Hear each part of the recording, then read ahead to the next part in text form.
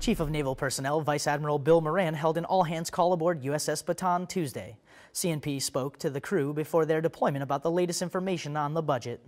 And to have a budget for the first time in several months where we can actually spend money where we want to spend money, where we can spend money on the things that really matter to warfighters and to folks and sailors and families like you is what's important.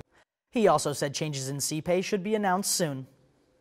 We haven't adjusted sea pay in over 10 years, and we absolutely are convinced that it's the right thing to do for sailors who are committed to sea duty, who are serving at sea, especially when we're asking you to do the kind of deployments that we've asked you to do.